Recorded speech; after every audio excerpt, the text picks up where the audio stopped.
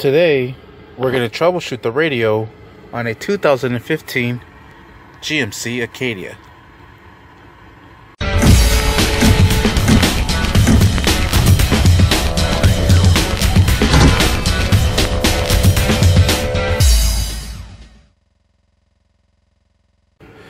Alright, so on this GMC Acadia, we're not getting any stations whatsoever. But if we go to XM radio, the XM radio works. And I went ahead and turned it off because I don't want to get monetized. But FM radio doesn't work. So what we're going to do is we're going to open this up. And what we're going to do is use this pry tool and just stick it back here. And pop it open. Pop it open. Go ahead and turn off the key. And it's still on because I need to open this door up. There it is. We'll stick our pry tool back here. Alright, and off this comes. Now the tools that we're going to be using to get this radio out is going to be a... it looks like a... Alright, it's a 932. I can't really focus in. 932 socket. So we're going to go ahead and remove these screws. There's 4 screws, so we'll go ahead and remove all 4. And just make sure you don't drop the screws.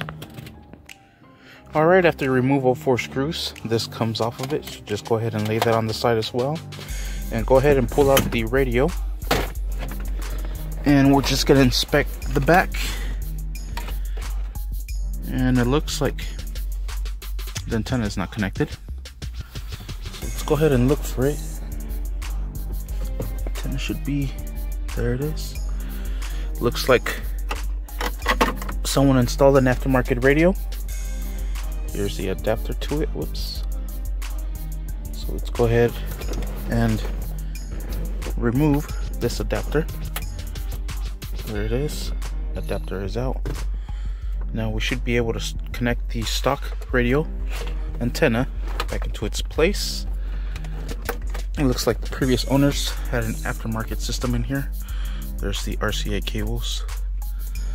So let's go ahead and put this radio back in.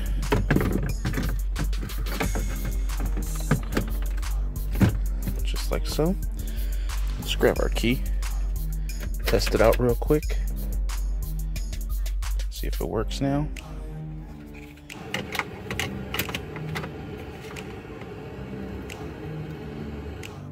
And let's see.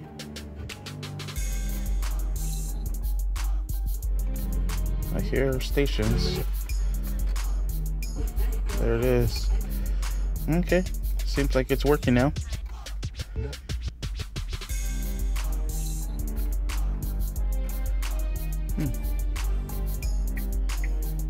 Looks like it's having a couple of problems.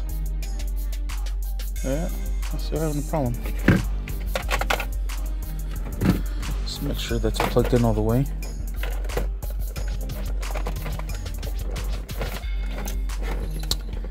And oh shoot, the antenna wasn't in. Let's make sure the antenna is up here. It is. Make sure it's straight all the way in. Alright, let's see. The antenna's in there. Alright. Maybe it's because we're inside the garage. Well, looks like it was picking up some stations. We're going to put everything back together because that should have been in there and it wasn't. But that should be the fix for it. I hear some stations. Now we just got to cross our fingers and make sure it works. Alright, well there it is. I mean, it's working now. All 4 screws are in. Now we just got to put this back in. See? FM.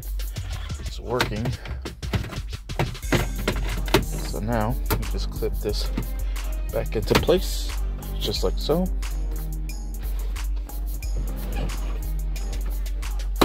There it is. It had a little lift. And now it does it. Perfect. And we're set. And that's how you fix that. The reason we weren't getting radio stations is because the antenna wasn't connected on the back. The previous owners probably had an aftermarket radio, and when they got rid of the vehicle, they took the radio out. They didn't really care putting anything back together. So that's how you fix that problem, just in case you're not able to get FM or AM channels. Make sure the radio is connected to the antenna. Thank you for watching.